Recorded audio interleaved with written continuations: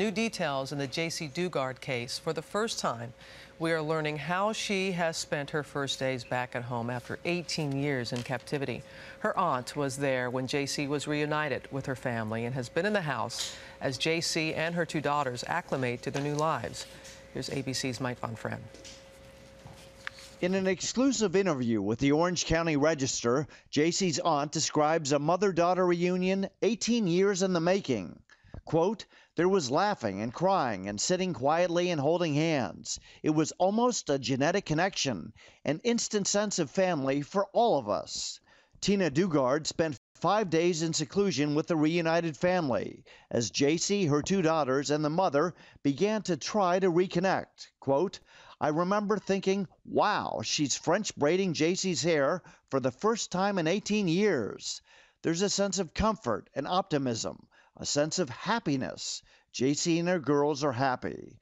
Jaycee's aunt says the girls, lost for nearly 2 decades, are doing remarkably well. Quote, "She seems like a 29-year-old woman. She's fabulous and she's beautiful."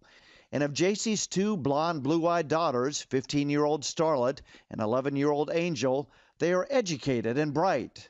And that despite being raised in what prosecutors describe as captivity, Jaycee was able to teach the girls to read, write, and name constellations in the sky. Quote, "It is clear Jaycee did a great job with the limited resources she had and her limited education." Over 5 days, the newly reunited family did normal things, watched the DVD Enchanted, played board games and video games, Zelda, Super Mario, and took time to just lie on the grass and stare at the clouds. All three are very tight. There was a lot of sitting next to each other. For Jaycee's mom, the nightmare which began in 1991 is slowly lifting. Quote, "We are all so overjoyed. My sister has spontaneous moments of joy.